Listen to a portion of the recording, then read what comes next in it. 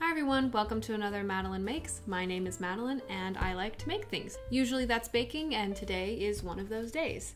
Today I'll be making what I have dubbed cranberry breakfast cookies. That's not what the recipe originally called them, but that's what they've become for me, so I thought I would share that recipe with you today. So as I mentioned in a previous video, I took a step back from baking when I had to make some restrictions to my diet, mainly cutting out gluten. And that was pretty devastating to me for a while. But eventually it was Christmas time, which is my absolute favorite holiday season, time of year. I'm one of those people who starts getting into the Christmas spirit just before Thanksgiving. So going into the Christmas holidays, not being able to potentially do one of my most favorite activities, which is baking at Christmas, that felt really devastating to me, and I wasn't gonna let that happen. So I got back into baking around this time simply by looking up gluten-free Christmas cookies. And there were tons.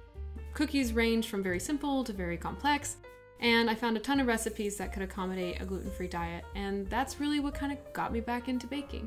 And this was one of the recipes that stood out to me in my baking extravaganza, as I do every year.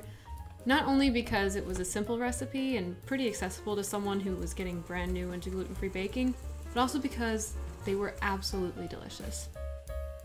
This was the recipe that really broke down some of my preconceived ideas about gluten-free baking, which is that it can be delicious and it can be pretty easy as well. So in honor of these cookies originating as a Christmas recipe, I am donning my Christmas apron today.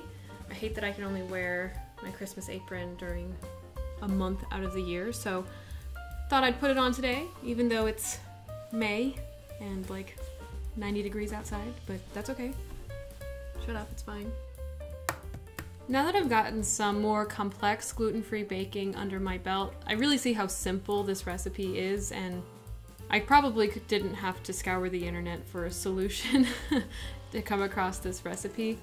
But for me, it's not about the complexity of this recipe, it's kind of what it means to me now as I'm back into my passion of baking. This recipe really broke down my preconceived ideas of baking with a restriction, and they've just become special to me for that reason. This recipe really showed me that gluten-free baking can be delicious not despite being gluten-free, but just because it is delicious. And that was an exciting thing for me to discover. So I've dubbed these cookies breakfast cookies because I found them to be really satisfying in the morning over a cup of tea. These cookies are more of an oatmeal cookie than like a traditional like just chocolate chip cookie. So the oats in it make it really satiating first thing in the morning. The cranberry with the chocolate makes a really great fruitiness with that sweet tooth I think a lot of us, especially in the US, have in the morning. And then the cinnamon in the dough makes it a great pairing with a hot drink, tea or coffee, I imagine. I don't drink coffee, but I'm sure it would taste delicious. So yeah, I found myself making these quite a few times over the Christmas season and almost exclusively eating them first thing in the morning with my cup of tea. So while this recipe doesn't have any kinds of tips or tricks or even unusual ingredients like I like to throw in sometimes, I wanted to show this recipe because I wanted to show how something simple can really help you get back into your passion. For me, it was this simple recipe that got me back into my passion of baking. And if you're someone who is baking or just being a creative person in general with some kind of restriction, I hope that you don't see your restriction as a complete barrier. And I hope that you know you can still make something beautiful or delicious, in my case, despite any restriction you might have. So I hope you enjoyed this video. I hope you'll give this recipe a try. Like I said, they're really delicious in the morning. But I also hope that if you're someone who is looking to get back into a passion after a setback, go for it, do it. Or if there's something you think that you can't do because something's holding you back, I encourage you to start small and give it a try and just see where it takes you. Okay, I have my tea. Today I made a honeycomb chai from David's Tea. Normally I would go for a black tea in the mornings because of the caffeine level, but it's dinner time and I'm very caffeine sensitive. So I thought this would be a great way to get the spiced notes from tea that I really love, especially in the morning. That would pair well with the cinnamon in the cookies, so and the sweetness with the honeycomb would go really well as well. So I'm thinking this is going to be a great pairing.